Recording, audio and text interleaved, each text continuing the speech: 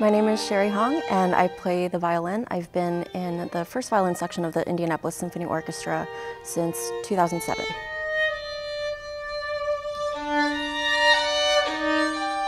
Well, I grew up outside of Chicago in Naperville, Illinois, and when I was 3, my parents decided for me that I would start studying the violin.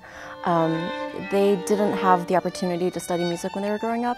My mom played organ on her own. She just learned on her own, and my dad also did the same with guitar. So they always loved music and they wanted me to be able to study. So I suppose they lived vicariously through me. So there I was at 3 with my little instrument and starting on Twinkle Twinkle Little Star.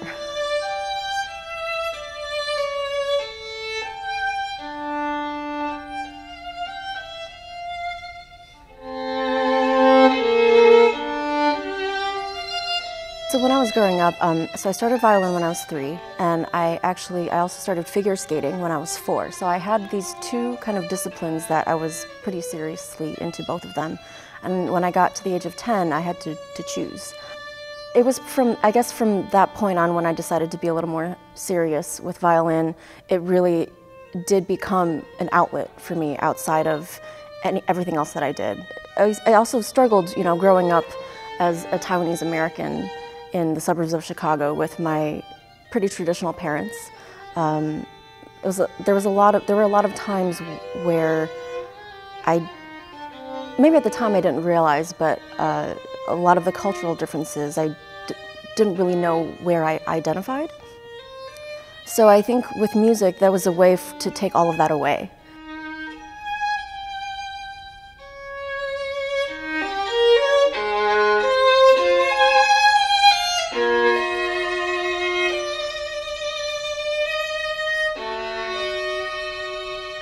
My college experience was really not the norm. After I graduated from high school, I went to the University of Michigan in Ann Arbor to study violin performance. And after the first semester, I wasn't really quite sure if it was the right place for me.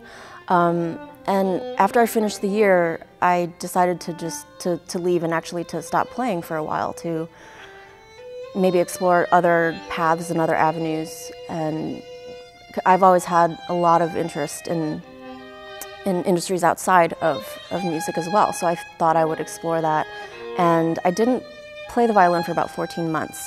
I was working in Chicago and in the suburbs of Chicago, and after working odd jobs and trying to get into marketing and PR and a variety of different things, also working in the restaurant industry and customer service, I realized that this really wasn't the path for me and that I really needed to maybe explore violin again. I missed it. There was something missing and I didn't feel it right away, but I started to feel it and I think just naturally picked up the instrument just to play, just to find a way to express myself, and feeling very lost in this time.